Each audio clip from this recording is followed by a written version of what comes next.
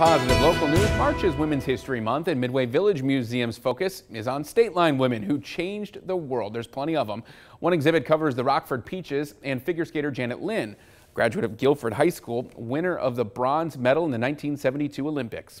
There's also the story of Rockford's own Bessica Raich, the first accredited woman in America to pilot an airplane all by herself. I think we've got some great role models in our history, and it's time that we make sure they get some recognition and get called out right along with the guys. Later this month, the museum will hold 2 lectures to celebrate Women's History Month.